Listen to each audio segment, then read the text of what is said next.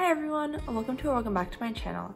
I'm Laura, and in today's video, I wanted to discuss how we can efficiently study for Leetcode and also set up a study schedule for ourselves. I want to quickly go over what Leetcode is before then talking more about how you can approach Leetcode, especially as a beginner, and also setting up a helpful study schedule for us to make sure that we're actually using our time efficiently and not just doing the same 8 questions on Leetcode, trying to game the system and hope that we get one of those 8 questions on our interview. Let's jump in. So what is Leetcode? If you clicked on this video, there's probably a higher chance that you already know what Leetcode is, but for some people who may be newer to computer science or not as familiar with interviewing, I'll take some time to explain. Leetcode, or LC as it's commonly acronymized, is just a website that hosts tons of different algorithmic/data structures oriented questions.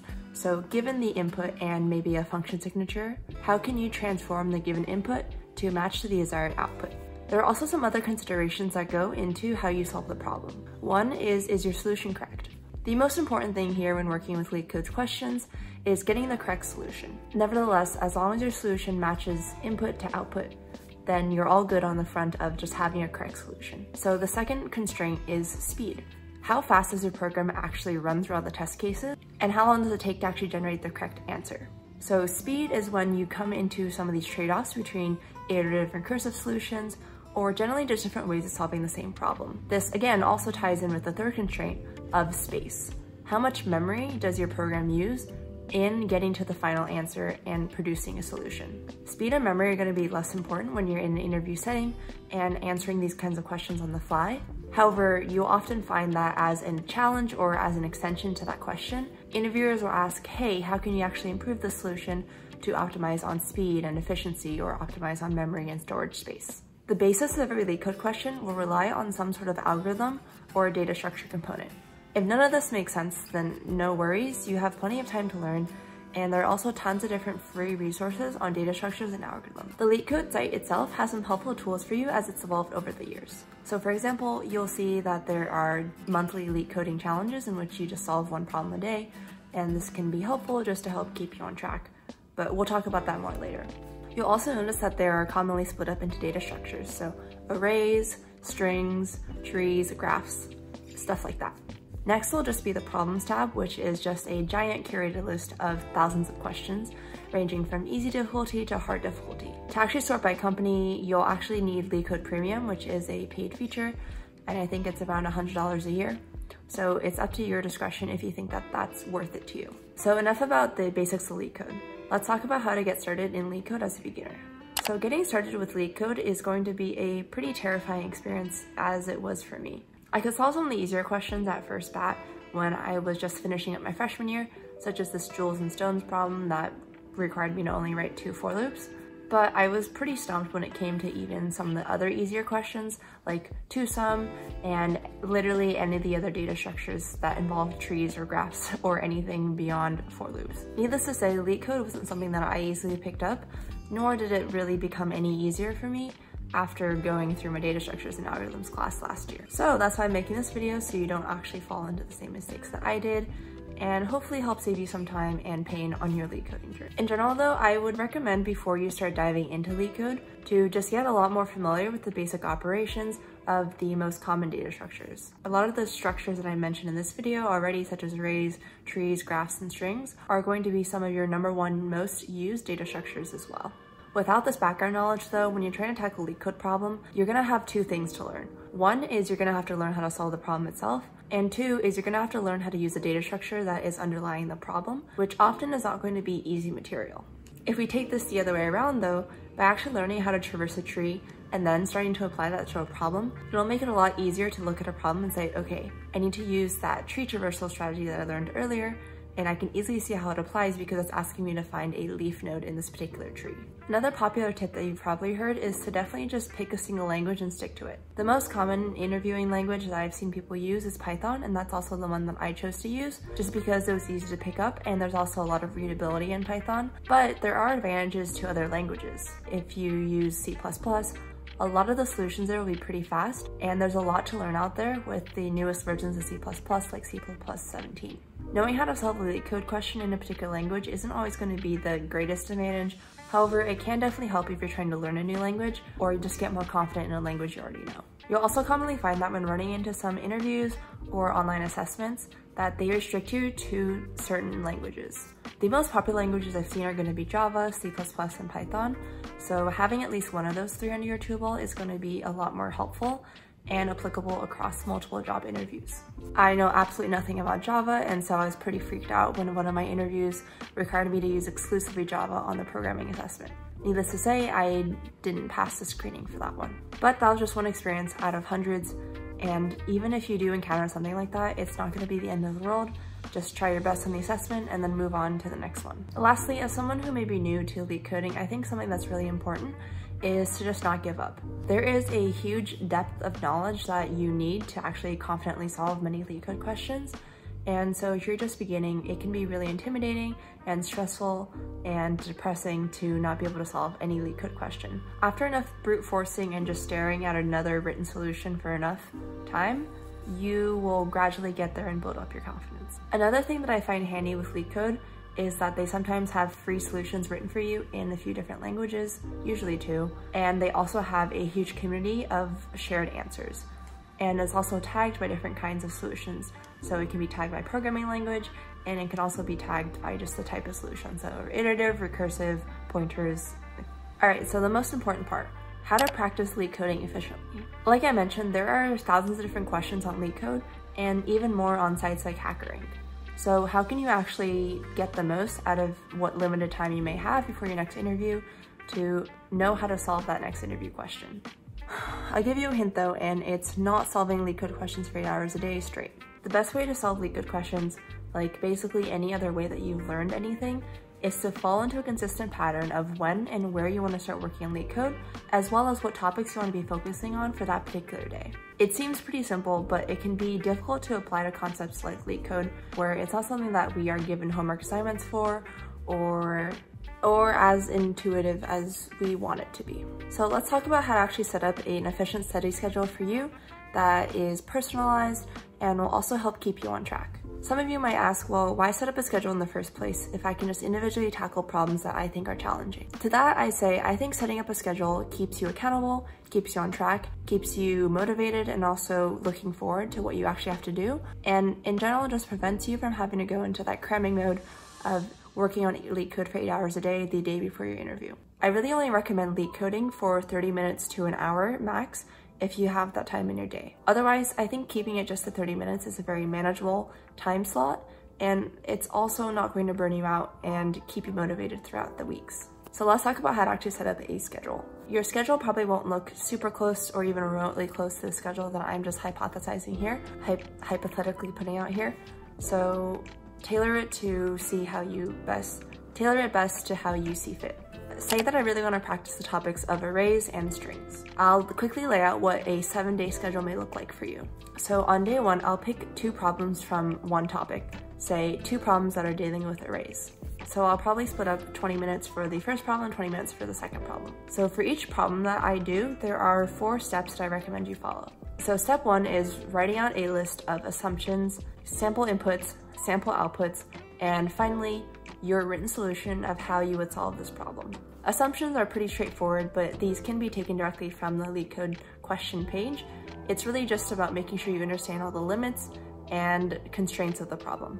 When looking at sample inputs and sample outputs, this will help demonstrate that you understand the nature of the problem and what you need to do to transform input to a provided output. Lastly, when I mentioned the written solution, I write out both a written text solution, so how I would solve this problem written in plain English, as well as a handwritten solution in my programming language of my choice. Once step 1 has been completed, I then move on to step 2, which is actually translating my code that I've written by hand onto the compiler, the programmer, whatever you're using to write your Leetcode question solution in. As you work on your solution in the editor and have it compile and actually run, and even solve the problem, I would definitely keep note of what mistakes you've made when you're writing your solution by hand. If there are any syntax errors in particular that you missed, definitely note those down in a Word doc or even by hand if you'd like. It'll help keep you accountable for any common mistakes that you make, and you can also reference this list later on in the future to see how you've improved over time as well. So step 2 is the translating / actually fixing your solution up part.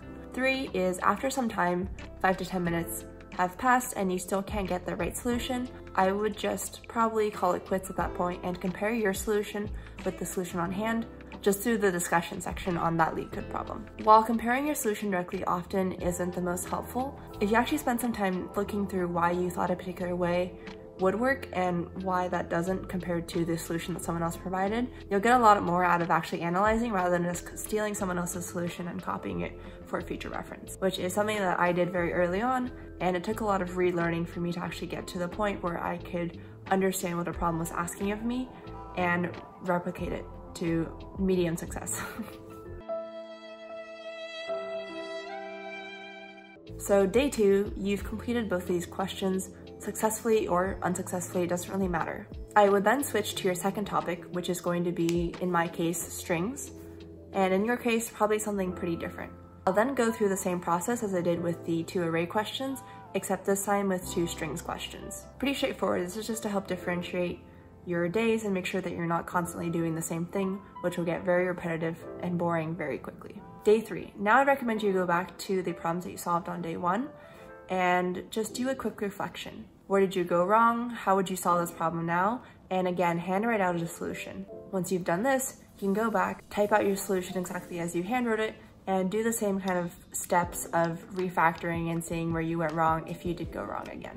At this point, you should have a general understanding of these 2 questions that you've worked on from day 1, and you should be able to tack on maybe 1 extra problem, staying within that same theme that you used from day 1, so arrays in this case. Day 4, we want to do the same thing, but repeat with the problems from day 2, so the 2 strings questions that we worked on, and then maybe tacking on an extra problem. Day 5, we want to do the review process for an extra question that we tacked on, and then maybe tackle 1 medium level question or 2 other easy questions. On day 6 and day 7, you kind of want to do the same thing, and I think you see where this is going. Generally, the idea is this: you take some topic and you split up the way you're learning into multiple different days. This reinforces learning on multiple different levels, and it reassures you that you're not just doing rote memorization, you're actually going back and analyzing what you did wrong, as well as how you can improve your solutions or the way that you answer this kind of problem in the future. It'll also help you look at the patterns that are required for different kinds of questions and start to build up the skills necessary to actually know how to answer this question in a week or in 2 weeks. So the first week, I like to think of it as a base adjustment period. You can find out where your skills are currently, as well as what level of problems you need to start out at. If you're finding that easy problems are pretty easy and straightforward for you, then you want to move on to medium questions for the following weeks. And if you're finding easy questions are way too difficult, then definitely stick with easy questions. Just as a reminder, just because it's labeled easy doesn't mean it's actually easy, because Leetcoding and answering these kinds of algorithmic questions are going to be a completely different skill set from a lot of the computer science that you've done already in school.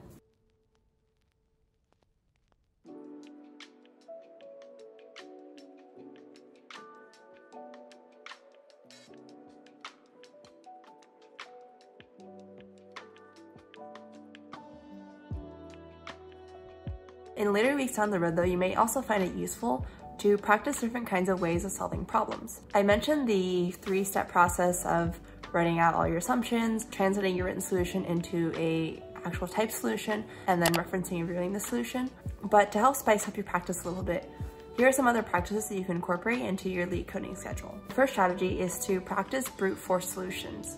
Ignoring everything else that you know about the problem, can you come up with the most obvious brute force solution to solve a problem? You can use brute forcing to solve the 2 or 3 problems that you're working on for that day, and then come back and revisit them on a later week or a later day and work through the process of revising that brute force solution into something that's a little bit more elegant and optimized.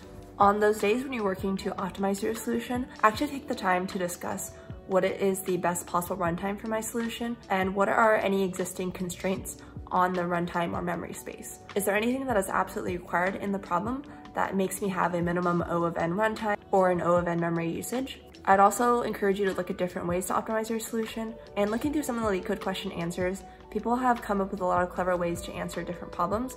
So if you have some free time, definitely look at those to see how you can spice up your solutions in the future. Not all of them will be very reasonable or very readable solutions either. Take what you do with a grain of salt. Another strategy is just to coldly go into answering a problem. Looking at a problem for the first time, write out a solution by hand and then copy it into Leetcode and see how it runs. Then go through the process of optimizing and then see what mistakes you've made. This is kind of similar to the overall strategy that I mentioned in just a regular Leetcode practice session, but you should hopefully get better at going into a Leetcode question cold without needing to write out a written explanation beforehand. Let's talk about how you can actually utilize the schedule effectively. If you're really in a time crunch, I'd recommend looking at the blind list of top 75 Leetcode questions to prepare for an interview, and I'll link that in the description down below. And you can use this list to plan out your schedule over the upcoming few weeks. If you have a little bit more time though, assuming you're starting now when I've uploaded this video in May, and you actually aren't going to be getting interviews until July or August, you have a couple of weeks ahead of you where you can actually space out your practice and tackle topics accordingly. Another helpful resource is going to be this list of Leetcoding patterns that I will also link down below in the description, and start to familiarize yourself with what kind of problems require what kind of patterns. Lastly, I'll leave you with some Leetcoding tips that I've discovered over the last few years. The first is to actually practice Leetcoding out loud as if you're doing a mock interview. When you get used to Leetcoding just silently, you have a lot of processes and assumptions that are happening in your brain, but when it comes to actually answering them in an interview, you can kind of freeze up and get unfamiliar with how to explain your thoughts. This could be helpful to just incorporate into your weekly practice, and having one day where you record yourself answering a Leetcode question out loud, or even doing a mock interview with a friend or a peer and seeing how you stack up. You can go to resources like Pramp or interviewing.io to practice interviewing with an actual professional in industry, and they will provide you some criticism and feedback on how you did. This is probably one of the best ways to get interview ready. So if you are on a time crunch and again just want to be better at interviewing, then I would point you more towards these resources instead. I would also encourage you to check out my other video about a problem-solving framework for any technical interviewing question, which I'll link in the cards. And this video goes over how you can structure your answer while you're in a technical interview and in the heat of the moment. Third is that it's also not a bad idea to practice Leetcoding with a friend or starting a club around it too. You can use a website called binarysearch.com where you can create a room and basically just solve Leetcode questions together. Having people that are doing this with you is going to be the easiest way to keep yourself motivated and stay on track. So round up all your friends, get them excited about interviewing and solving Leetcode questions, and look forward to acing your interviews in the upcoming season. So this is a collection of my best Leetcoding tips, as well as learning from my mistakes that I've made and taking those forward to help you be the best Leetcoder possible.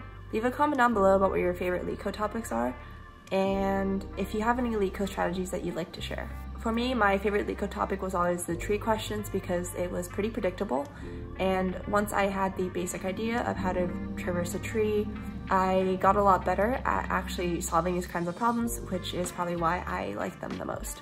Otherwise, a lot of the other questions are pretty hit and miss, but trees always had my back. Thank you all so much for watching, and I'll see you next week for a brand new video. Bye. So if I never touch you, baby, you should know.